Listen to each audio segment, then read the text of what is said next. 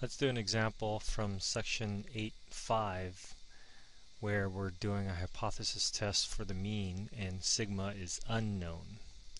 So the requirements for that are we want to make sure that the sample is simple and random, and we want to ensure that we actually don't know sigma, and one of these conditions or both should be satisfied, that the population is normally distributed and we have a sample size that's fairly large. So this time we're going to use the t-distribution just like we did for the confidence intervals, and this is going to be the formula for the test statistic for the t-distribution. And the critical values, if we need it, can be found in table A3, where the degrees of freedom is n minus 1. So here's a problem that we're going to try to tackle. We're going to assume that a simple random sample has been selected from a normally distributed population, and the test given, they want us to test the given claim. They want us to identify the null alternative hypothesis, the test statistic p-value, critical values, and then our final conclusion. So let's see if we can go ahead and do that. First we want to identify our claim. So here's the statement. The administration conducted a crash test of child booster seats for cars. Listed below the results for the test. Measurements given in HIC. That's a head injury condition. The safety requirements that the HIC measurement should be less than 1,000 HICs. So we want a 0.01 significance level to test the claim that the sample is from a population with a mean that is less than 1,000. So this is a 1, 2, 3, 4, 5, 6, a very small sample. So we'll test our claim here.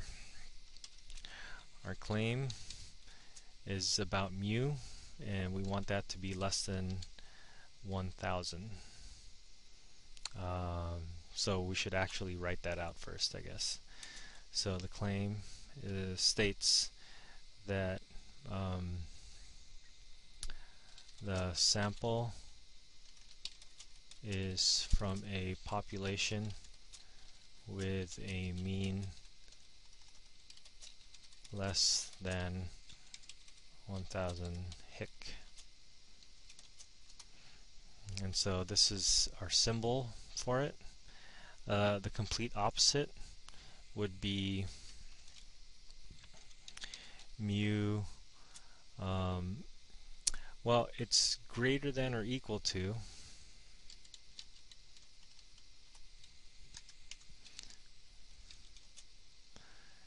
1,000, but in some cases we can just say that it's equal to, since this wasn't the original claim anyways. This statement. This statement will fall under the null hypothesis. So sometimes what people do is they take this statement and they just, because it's already the null hypothesis and it's not the claim, they just set it equal to. So we can do it like that, or we can get it to the original if you want. It doesn't really matter. But I think the choices that we'll have actually an equal sign. And so this is our claim.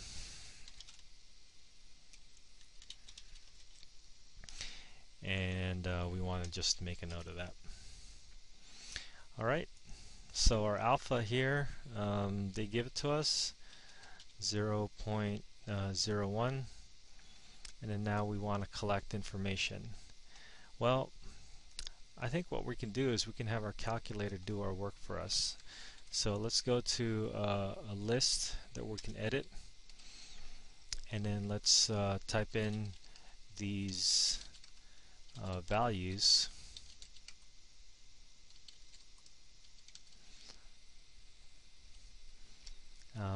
We have a short list of 6 values, and double checking those values, it looks like it's entered incorrectly.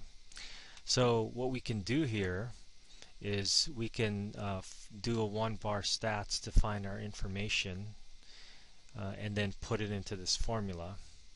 Or we can literally let the calculator do all the work for us. So from here on out, let's just call that our data is in L1. So let's go ahead and jump to the stat and the test. And this time it's a t-test because we're using the t-distribution and sigma is unknown. So let's do the t-test. Now this is a case where the data is stored in L1, so let's just take advantage of using the data in L1. Our mu is going to be whatever it is in our null hypothesis, which is 1,000. Our list can be found in L1, that's where we put it. Frequency is always going to be 1 for us. And the last bit of information here is looking at the the alternative hypothesis, and that is a not equal to symbol. So that completes our input.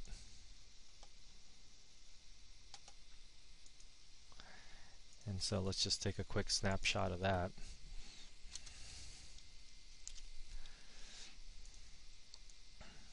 And then let's have our calculator do the calculation for us. Now, some interesting bonuses that we get from this calculation is that we actually get the mean and the standard deviation and our n. So if we care to put that information here,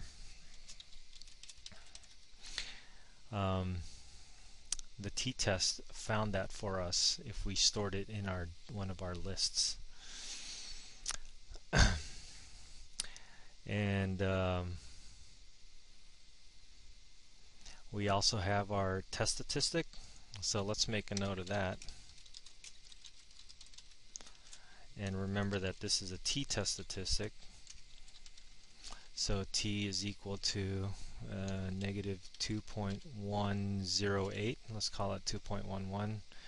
We also have our p-value given.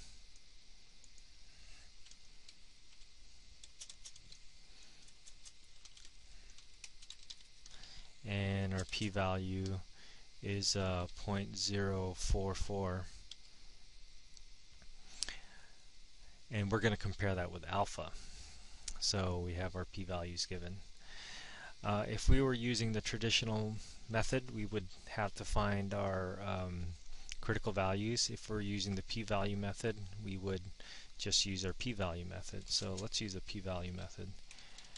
And our p-value compared to alpha looks like it's going to be greater than. So our p-value is bigger than alpha.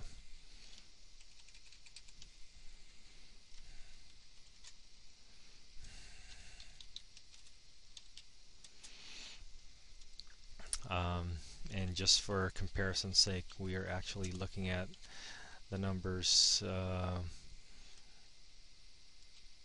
0.044, and that's bigger than 0.01. Those are the two values that we have. So it's bigger than alpha, and so given that, we're going to fail to reject the null hypothesis. Alright, so since we failed to reject the null hypothesis, we're going to go through the steps for our flowchart. And this is the flowchart that we need. We're going to ask ourselves a few questions. Does the original claim contain a condition of equality? The answer is no. So we go down to this question. Did we reject the null hypothesis? We failed to reject it, so no, we did not reject the null hypothesis. So it says here there is not sufficient evidence to support the claim that. So that's our conclusion. There is not sufficient evidence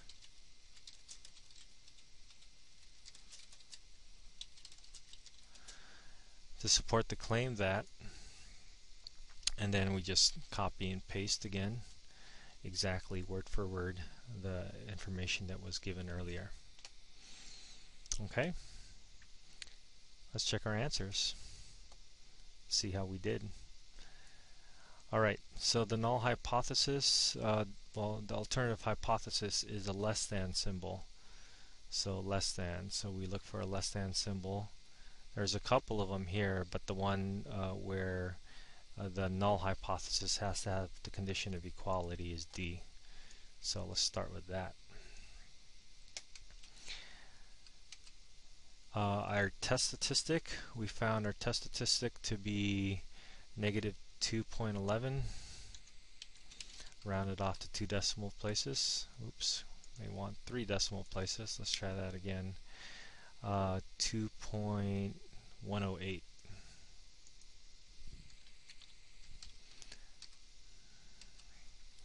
And then our p-value, round off to 4 decimal places. Our p-value is 0.044. That should probably be good enough. 0.044. And then our critical values. Now we didn't find our critical values. There's a couple ways to find it. One way is to look at the table, our t-distribution table. We note that there's 6 values, so that's 5. And then we note that the area that we're looking for, the alpha, is 0.01, and we have that in one tail because our alternative hypothesis is a less than symbol, so it's a left tail, so it actually should be negative. So there's only one critical value, by the way, because it is a one tail. So 0.01 in area in the one tail, and degrees of freedom is 5, so it's 3.365, and it's a negative value because it's on the left side of the tail. Okay, and then our final conclusion is that we failed to reject the null hypothesis, so we did not have enough evidence to support the claim. Let's check that. And we got it.